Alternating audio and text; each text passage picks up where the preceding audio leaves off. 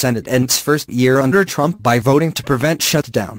The Senate approved a stopgap spending bill on Thursday night, ensuring there will be no shutdown days before Christmas, and essentially completing a frenetic year on Capitol Hill and the first under President Trump. Senators voted 66-32 to approve the roughly 4-week continuing resolution (CR), which funds the government through January 19, hours after it passed the House.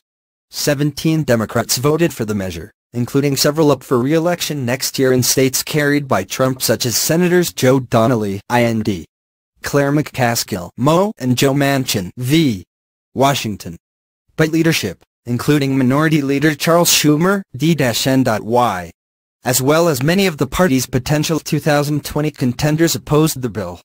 2 Republicans, Mike Lee, Utah, and Rand Paul, Kentucky, bucked their party and voted no.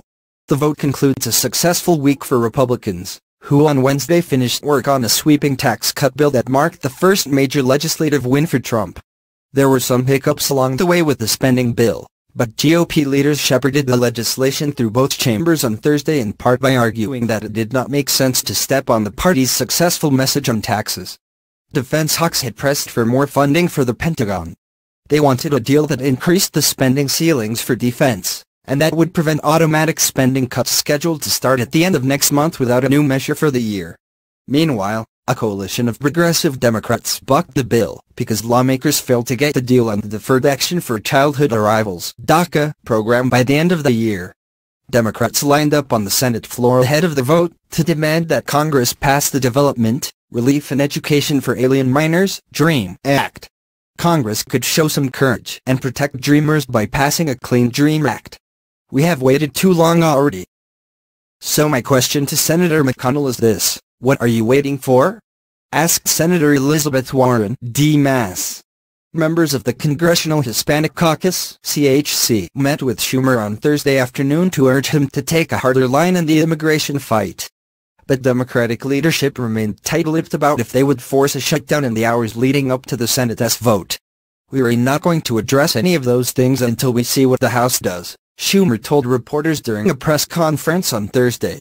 Unlike in the House, where the stopgap bill passed with only Republican votes, GOP leadership needed the support of at least 8 Democrats to get the 60 votes needed to overcome procedural hurdles. Speeding up the continuing resolution also required the agreement of every senator. Preventing the shutdown will send GOP lawmakers and Trump off on their holiday breaks with a successful conclusion to a difficult year in which they struggled on legislation to repeal and replace Obamacare. Bickering between Trump and members of the Senate GOP conference was also common. Still, Republicans will return in January to what could be a difficult set of challenges.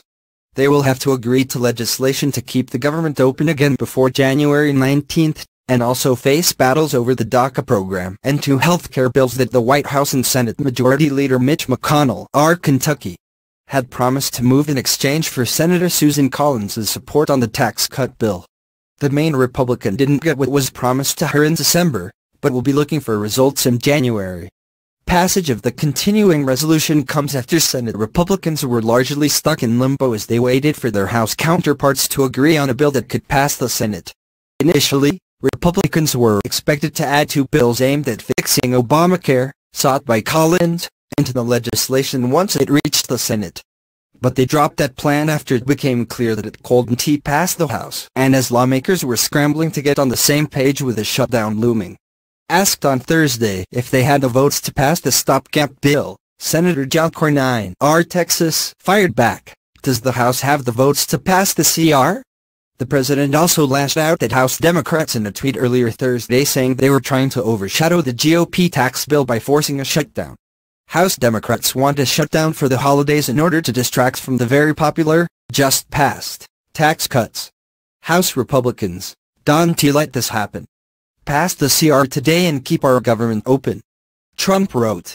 The funding bill also includes a short-term extension of the Children's Health Insurance Program, CHIP, some spending anomalies for defense, a waiver for the pay-as-you-go (PAYGO) budgetary rules so the GOP tax bill don't trigger Medicare cuts, and an extension of a controversial surveillance program.